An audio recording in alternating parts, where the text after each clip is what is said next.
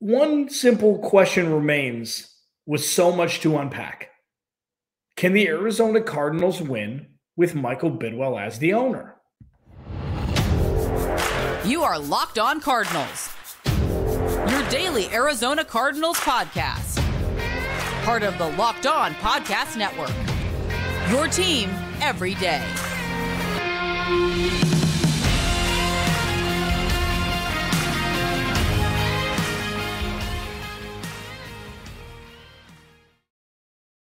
Locked On Cardinals, your team every day. Alex Clancy here on location in beautiful Northern California. Thank you for making Locked On Cardinals your first listen each and every day, free and available on all platforms. Follow me on Twitter at Clancy's Corner. Follow the podcast at Locked On AZ Cards. And check out the YouTube channel as well. Thanks for making Locked On Cardinals your first listen, free and available on all platforms and on YouTube. Trying to get to 3,000 subscribers before the start of the 2023 NFL season. Tell your friends. We need more everydayers up in here. Never going to say that again. So mandatory minicamps happening. Players are running routes. Players are blocking. Players are catching punt return passes or, kicks. And mandatory minicamp is mandatory minicamp. People showing up is more of the storyline as pertains to the actual performance on the field. You'll get flashes of, this rookie showed out today. And this, okay, great. And all of those things are good. Budda Baker's not there. There's really no worry from players about if Budda Baker's going to show up because that's what he does. People are calling it a hold-in. I think that's dumb. He wants a new contract. I don't think it's obvious. He already said that. He said he requested a trade. We know what it is. This isn't like a calculated move by Budda Baker that nobody knows about. He wants more money.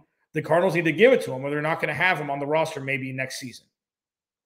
But there's one thing that I wanted to hit on today, and I'm going to take the majority of the podcast to do it, and I'm going to kind of just answer a question that a lot of people have asked me, that I've had conversations with other people about, and that we've kind of brushed off because there's really no changing the actual situation itself unless something else were to come to light. But can the Arizona Cardinals win with Michael Bidwill as the owner?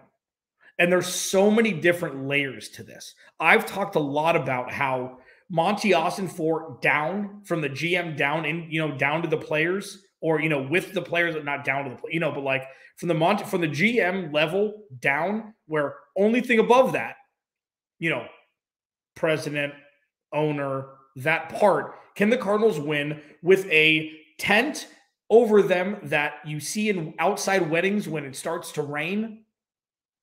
Inside the organization of the Arizona Cardinals, can that faction win with Michael Bidwill still signing the checks? There's multiple layers. Will the players buy in?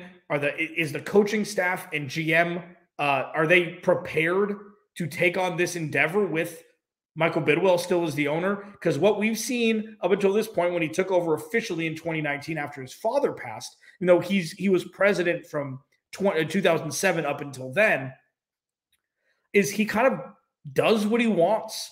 And he thinks that what he does is the right thing, whether it be the move that he allows or keeping one of his best friends at GM probably for 5 years longer than he should be.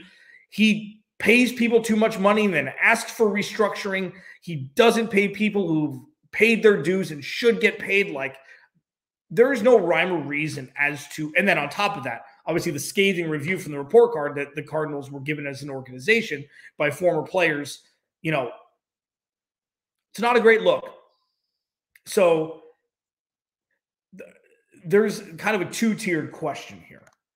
I'm going to answer one way. Can the Cardinals win if Michael Bidwill doesn't change? Can you win with him as Michael Bidwill that we know him up until this point? And can Michael Bidwill change? I'm gonna only do one segment on that because I think less is more with a conversation like that. So let's talk through the end of last season. Michael Bidwill is kind of looked at as one of doesn't spend as much money. Obviously, he's not as wealthy as many of the owners in the NFL, many of the team leads in the NFL. But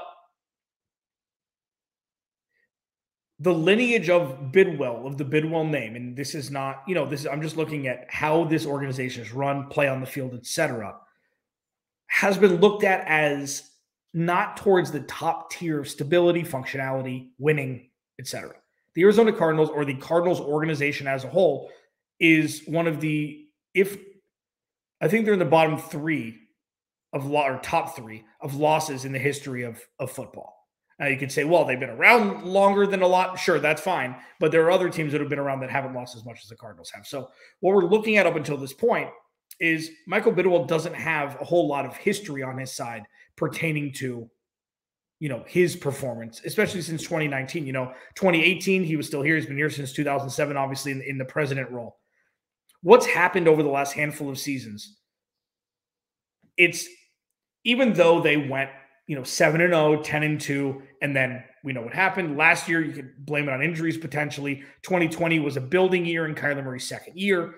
The big thing that I fault, I guess, or the big thing that I see as the anchor for Michael Bidwill's inability to kind of see what he's done in an effort to change it in the future to hopefully, position the Cardinals to more success is he doesn't admit when something went wrong. And by admitting, I mean by actions. He doubles down.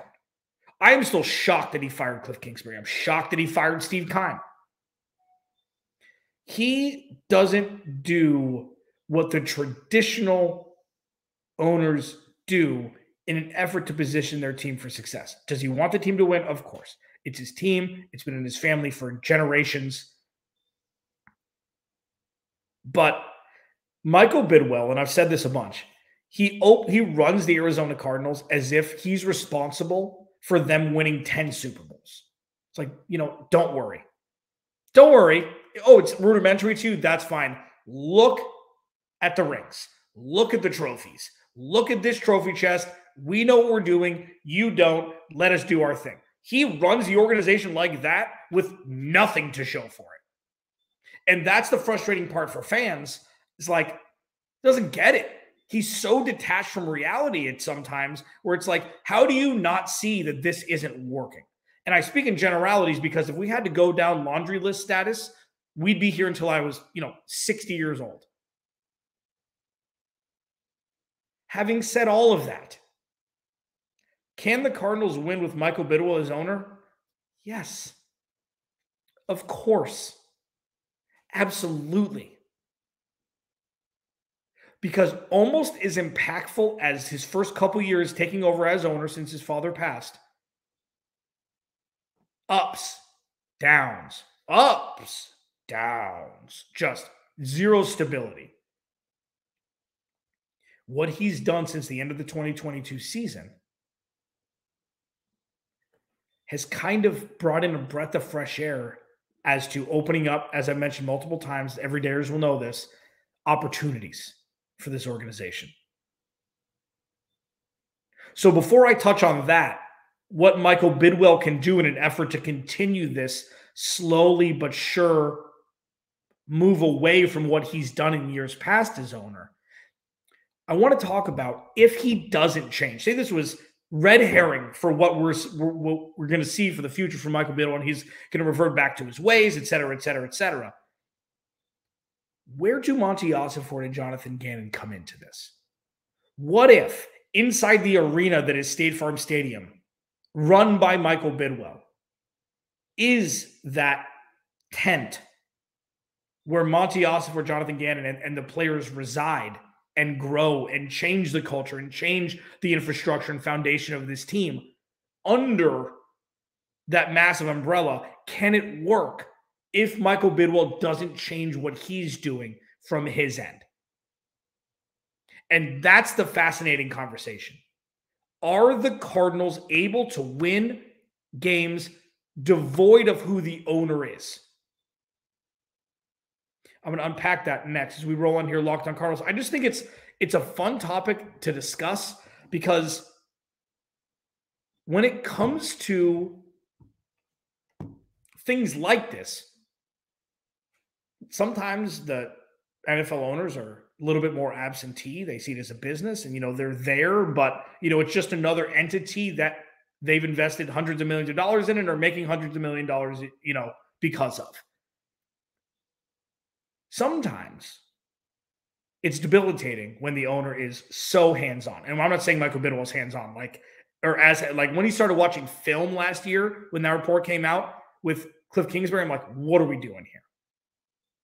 What do Jonathan Gannon and Monty Ossenfort have power-wise, resolve-wise, and flexibility-wise pertaining to their job description on how they can take control of this regardless of who the owner is? I'm going to hit that again as we mentioned next, Locked On Cardinals. This episode of Locked On Cardinals is brought to you by FanDuel. Make your way to FanDuel right now because new customers can get a no-sweat first bet up to $2,500. That's $2,500 back in bonus bets if your first bet doesn't win. So yeah, sure, NBA season's over. Congratulations to the Denver Nuggets. Football, months and months away. That's okay. FanDuel's got you covered. You know what is being played every day? Major League Baseball. And what Major League Baseball does is it ushers in this ability to do these same game parlays that FanDuel is championed. Like, it is this incredible thing. You bet a little, you win a lot. Go to FanDuel.com. You can bet on NFL overs or NFL futures, whatever it is. They've got you covered. There's no better place to bet all of the baseball action, etc., than America's number one sportsbook. Visit FanDuel.com/lockedon and get a no-sweat first bet up to $2,500. That's FanDuel.com/lockedon. FanDuel, official sports betting partner of the NBA. Locked On Cardinals, your team every day. Alex Clancy here. Please go subscribe the YouTube channel. Locked On Cardinals 3K. What we're searching for before the start of the 2023 season. Thank you, everydayers, for being here. If this is your first listen to Locked On Cardinals, thank you. Maybe make tomorrow your second. I'll talk more about voluntary minicamp. I'm looking at this big picture. We talked about Isaiah Simmons yesterday. If you haven't checked that out, please go check that out. Practicing with the DBs. Talk about Budda Baker not being on the field during open practice, et cetera, et cetera, et cetera. I'm giving people Kevin McNamara, I think your name is. If I mess that up, you're getting a day off from Budda Baker. You are welcome. When it comes to the Cardinals as a whole, the fragile ecosystem, infrastructure building, culture shifting, foundation strengthening, words that I've used, terminology that I've used, that I'll continue to use pretty much for the next 2 to 3 seasons. Michael Bidwill, being the omnipresent one around the organization, has thwarted growth in the past. Okay? And with this now, with Monty Ossenfort in, with Jonathan Gannon in, it looks like it's going to be more of a cabinet approach with the coaching staff, with Jonathan Gannon being the quote president, as it were. Monty Ossenfort is all Monty Ossenfort has done is check boxes since he's been here. Clear path, clear roadmap, not going out in free agency, making big splashes. Signed Kazir White, from Philly to bring in coaching from his linebackers coach there, Nick Rallis, now DC of the Cardinals. Jonathan Gannon, his DC over in Philly.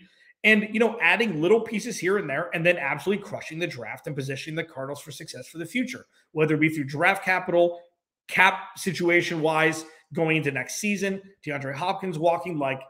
Monty Ossenfort has a clear path. So at this point, it would almost be a fool's errand not to trust Monty Ossenfort. Not because you don't have other options, but because it's made clear very quickly that he is not the former GM of the Arizona Cardinals. This is a different level up that the Cardinals haven't experienced in a decade. Is it going to work? We don't know. Are the draft picks all going to be superstars? Probably not. Are they all going to be bust? Probably not. But if you tell me that you experienced that draft, this past draft, with less certainty or confidence in a GM than any year that Steve Keim was drafting, I'd say let's go back, review the tape. Now, sure, revisionist history is great because we all know what the outcomes were of all of the drafts that Steve Keim's, took part in and obviously drafted for the Cardinals.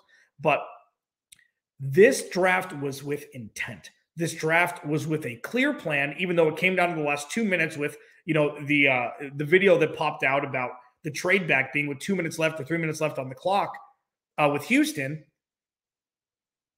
The question is, can Monty Ossenfort, Jonathan Gannon et al., coaching staff, take the players on the roster and build and grow and evolve and mature and strengthen team-wise in an effort to position themselves to win in the future, even though Michael Bidwill is still going to be the owner probably forever? And that answer is a resounding yes, okay? This isn't Arthur Blank on the sideline huffing, looking like a pouty teenager after his team gave him a massive lead in the Super Bowl. This isn't Jerry Jones going on the local radio station every week and every day after a game during the season. I think it's 105.3 The Fan in Dallas, interviewing for 20 minutes. It's not that, okay? Michael Bidwill is not that front-facing, but he is the face of losing more games than the Cardinals have won for a while now. And maybe that's not fair to him. Maybe, Steve Keim was given more power than he maybe should have. Whatever it may be, the stigma surrounding the Arizona Cardinals, unfortunately, and this isn't a direct attack at the person whatsoever. This is the avatar that is the owner of the Arizona Cardinals. Michael Bidwill, his name has never been correlated with winning. It's never been correlated with a fun atmosphere to play in. It's never been correlated with a place that free agents want to come play at or players who are drafted here want to stay and play here. It just isn't. And can that be changed? Sure, we'll hit that in the next segment. But Monty Ossenfort, what does it mean for Monty Ossenfort and Jonathan Gannon? Where do they come in? Where do the players come in? Business as usual. Just because Michael Bidwill has never done it before doesn't mean that he can't house a GM, head coach, and players who can really have sustained success together. And we are starting the witnessing process here from ground level. This is a true building being built, scaffolding still on the sides. The building isn't painted fully yet. There's no, furniture or insulation or anything inside the building yet. That's where we are now during mandatory minicamp, during Monty Ossenfort and Jonathan Gannon's first stint as GM and head coach, respectively. Kyler Murray coming off ACL. All of these uncertainties that are going to at some point need to be molded into a team that can win more games than they lose in the future. Can that happen with Michael Bidwill as the owner? Yes. Does that mean that there are going to be hurdles that potentially need to be overcome pertaining to paying players as much as other organizations could pay players? Yes. Does that mean that the Cardinals can't win with that structure? No. Does it make it more difficult? Of course. But if what we've seen over the last couple months is now the rule and not the exception to the rule, meaning functional, rational thought and moves made for the better part of the organization and not to feed his own ego, we could be looking at a different Michael Bidwill and a different future of this organization. Is it far-fetched right now? Probably, because we haven't seen it in action yet. All we can do right now is take the information that's been given to us, which is after the 2022 season, Steve Keim removed, Cliff Kingsbury removed, GM, head coach hired with that wide net cast that Michael Bidwill said initially after firing Steve Keim and Cliff Kingsbury. Michael Bidwill has done everything that he said he was going to do up until this point. Can he change in the long run? Let's hit that next. Locked On Cardinals. As we roll on here on a Wednesday edition, Locked On Cardinals, your team every day. So, the Michael Bidwill as a person, it just fascinates me. He just fascinates me. And he fascinates me because he seems to care. Like, when he gets into press conference, especially recently, there's more bravado, like not false bravado. There's more oomph to his voice and to his presence when talking to the media as of late. Okay. Now, what's being surrounded with his poor treatment of employees and players' families and everything, that came out not only in the report card report, but also, stories afterwards. There were rumblings of his mistreatment of employees over the years.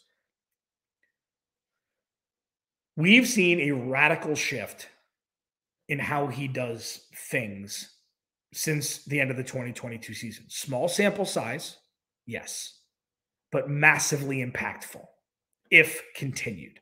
So can he change? Can he really turn over a new leaf? Can he do things? Look at this. And it's not a direct correlative, okay? Because it's a different position. It's not an owner of a team. It's a general manager. Look at what Howie Roseman's done in Philly. Look at what he's done, okay? A couple years ago, we were talking about Carson Wentz and Doug Peterson getting in fights and them drafting Jalen Hurts and what the hell are they doing? And this roster isn't right. And, all of these things. They won a Super Bowl, sure, with Nick Foles after Carson Wentz got hurt. Howie Roseman goes in there and it's like, this dude should be fired. Like, what is this dude doing? And then one day, maybe he takes a magical pill. Maybe he hibernates for a month and then comes out and he becomes the best GM in football. It was seemingly overnight. I mean, you check out Gino Camilleri and Louis DiBiase, too, my boys here, Locked on Eagles. But he seemingly changed overnight. So while he's not an owner, it gives proof of concept that if people want to, they will. And if Michael Bidwill wants to, he can a lot better than what a GM does because he has all the power. Power is loosely defined. He has final say-so. He signs the checks, which is the ultimate bleep you if making a decision because he can do it or he doesn't. He can do it if he wants. He doesn't have to if he wants. Now, hiring Monty Ossenfort, having him sit back, Michael Bidwill was on his hands during that phone call with Nick Caserio, and then I think that of Houston of the Texans, and then a couple others. I think he was on the phone with Chris Ballard. I can't remember. There was another phone call that he had during that little clip from the Arizona Cardinals post, and then Ari Meirov posted also during draft night. Maybe him just sitting on his hands is what Michael Bidwill should be doing, and now doing it with somebody who seems to be more capable than the last GM. If that's what it is, if that's his way of showing that he's changing, giddy up. Because what he did was he hired an unproven GM, because he'd never been a GM before, an unproven head coach, obviously who had never been a head coach before, an unproven offensive coordinator and defensive coordinator, because neither of whom have ever coached at that position before.